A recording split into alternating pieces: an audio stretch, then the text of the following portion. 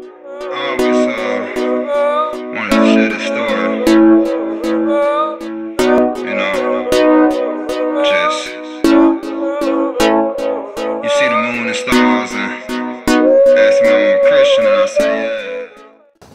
Good morning, good afternoon, good evening, good night. This is He Speaks with Kareem Rocco. We are back. Starting new fashion. One on in, one on out.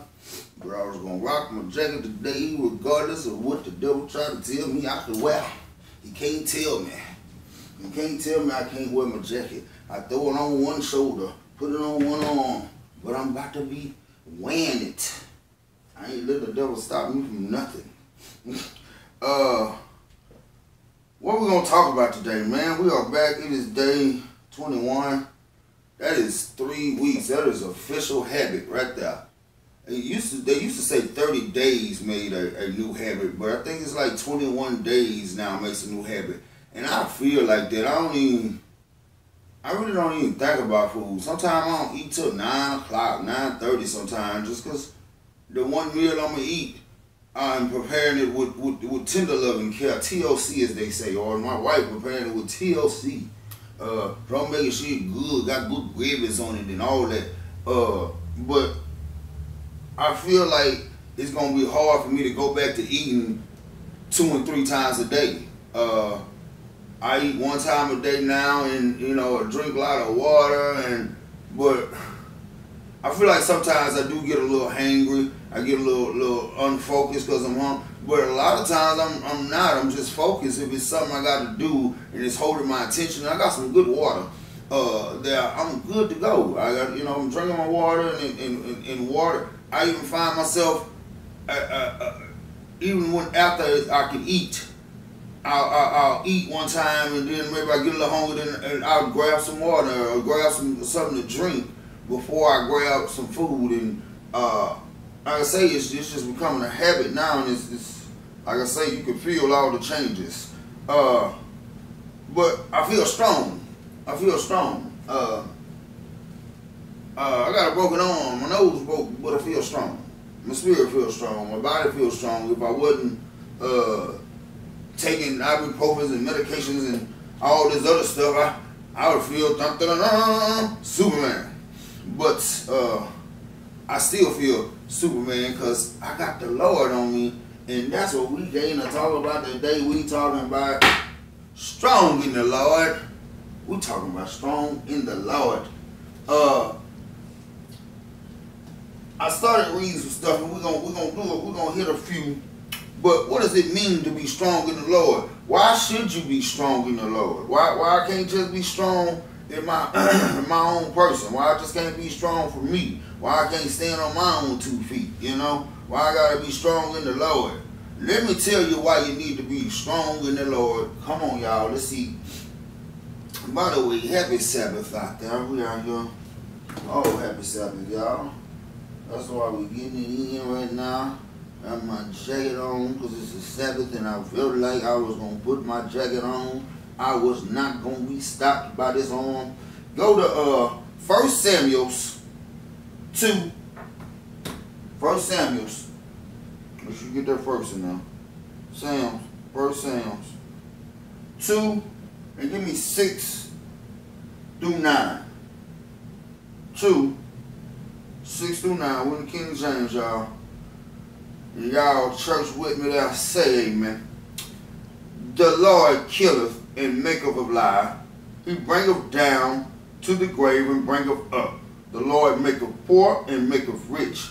He bringeth low and lifteth up. He raiseth up the poor out of the dust, and lifteth up the beggar from the dunghill, to set them among princes, and make them inherit the throne of glory. For the pillars of the earth are the Lord's, and he hath set the world upon them. What did I say? Through 9? I think we got one more. Through 9. Give me 9. Give me 9 on that one. My bad. And he will keep the feet of his saints, and the wickedness shall be silent in darkness, for by strength shall no man prevail. Alrighty. Let's break that one down. As I say, Everything starts in the spiritual. But I hope y'all know the Lord got the power to do what he want to do. The situation you're in, sometimes it's your habits. As we just talked about habits, having good habits or bad habits can get you in your situation. But the Lord will make that situation make you whole and make you build a faith if you're doing the right thing and going the right way. See, the Lord make a poor and make a rich, you bring a low. It ain't nobody escaping this. Just like I say all the time, he ain't just talking to the people that follow him. He talking to the non-followers too. Everybody, the rich, the poor. But he can raise you up out of the poor, straight up out the dust, and set you next to the princes. He didn't say the person that he raised out the dust was sitting there doing nothing. When they in this dust, I bet you they was praying. They had faith and it was working towards something. Because like they say, you got to be doing something, but works is good, but faith without works is dead. You know, so while you got that faith, you got to be doing something too. And he'll pull you, lift the beggar from the dunghill. You know what a dunghill is? That is a pile of yes. Some of y'all just got a pile of POS life, got a POS spouse, got a POS house. You think he can't pull you up off that dunghill and put you next to princesses and kings and inherit the throne of glory?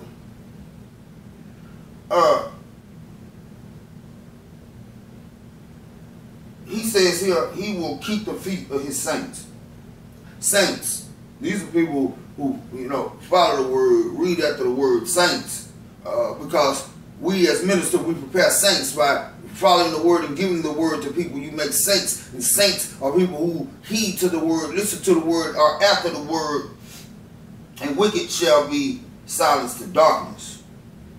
Darkness. As Dave Chappelle say, darkness. But he says for here, by the strength shall no man prevail. What? For by strength shall no man prevail? Wait, you mean the strong shall survive, right? No, he didn't say the strong shall survive. He said, for by strength shall no man prevail.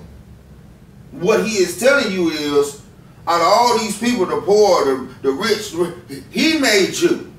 Ain't nothing you did, and it ain't on your works, it ain't on your strength. You ain't do it on your own muscle. Your shoulder didn't do it on your own D-head, as they say. You don't. You did it off his strength. It was him inside of you pulled from. You might not recognize it. One day you better.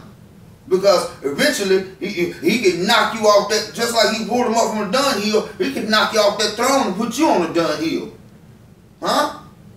Because it is his strength you are pulling from. Come on, y'all. Y'all might not like that one. Let's get to the next one. What we got, y'all? What we got? Come on now. We're getting good already. I like this one. Let's go to Psalms. Give me Psalm 27. Give me Psalms 27. I like it when I jump right in. I just wrote this one a few minutes ago, and you know, because of my little accident and rest, I hadn't been ahead on my sermons like I'm normally ahead on them. So I've been, you know, spitting them out as they come, and I ain't mad at them.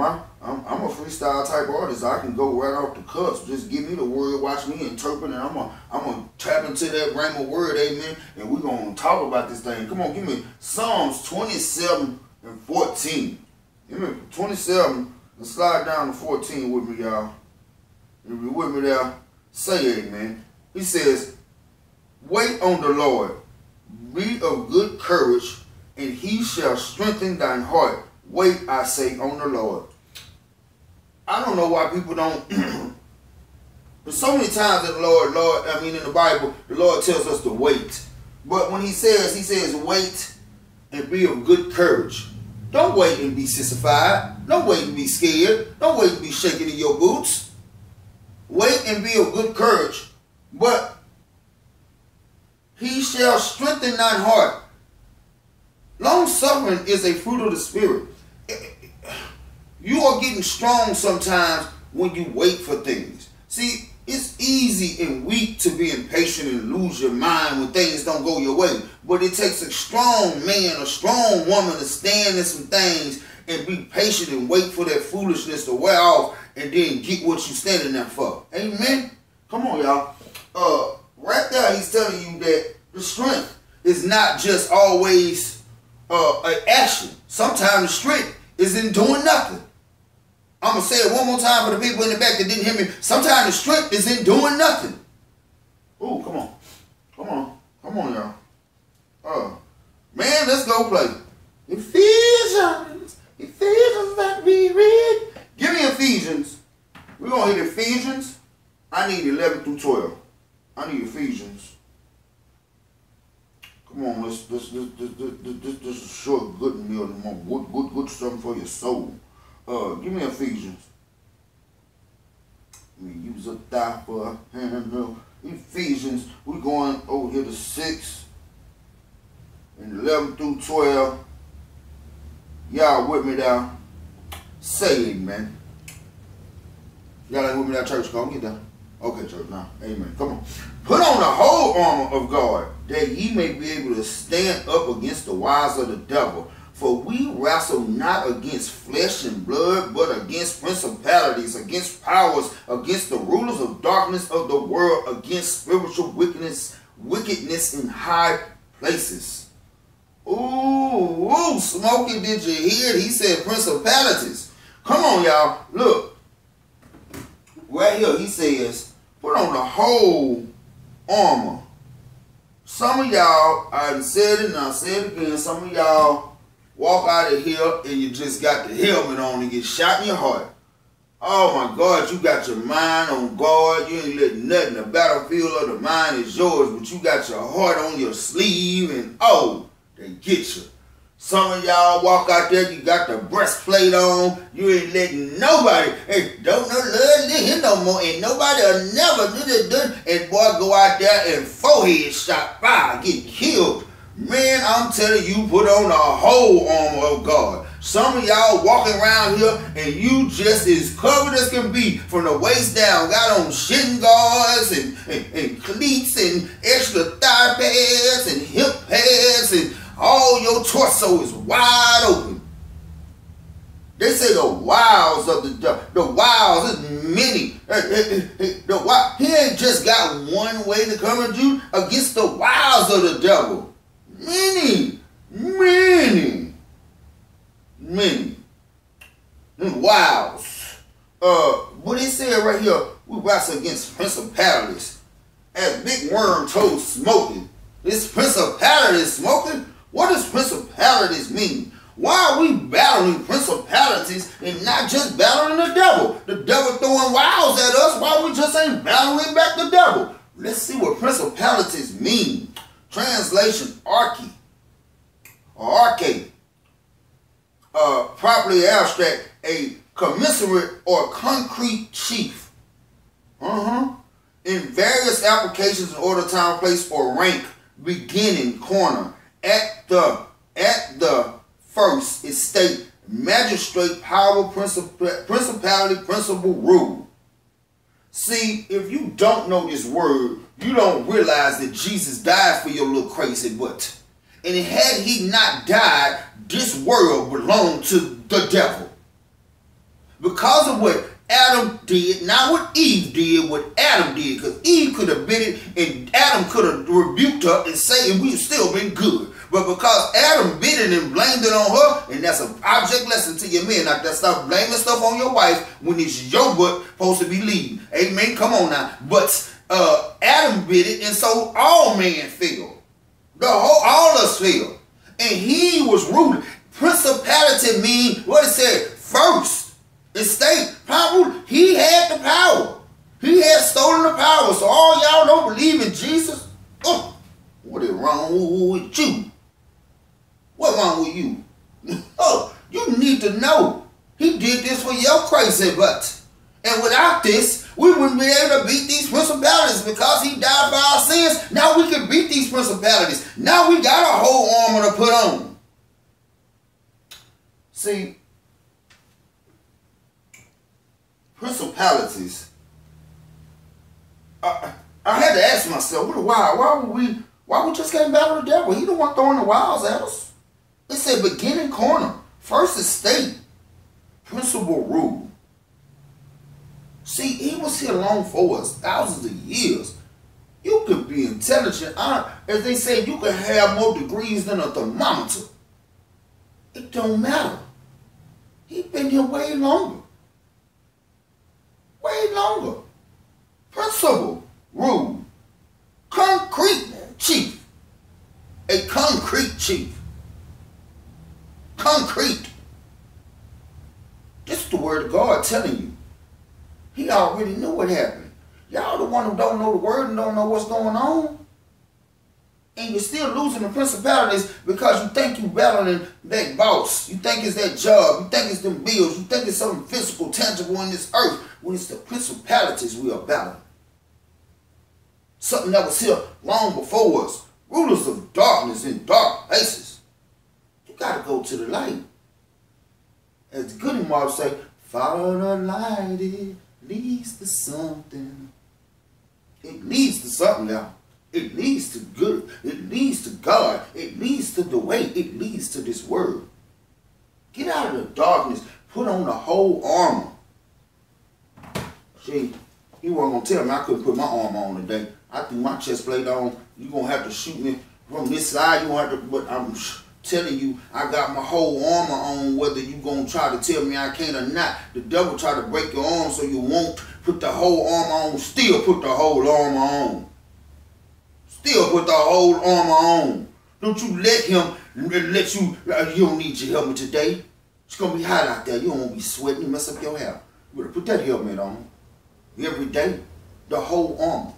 So you may be standing to the wiles of the devil, y'all. Hey, y'all. I like them short and sweet like that, straight to the point.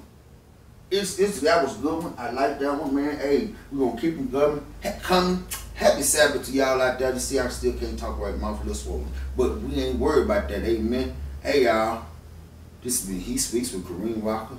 Good morning, good afternoon, good evening, good night.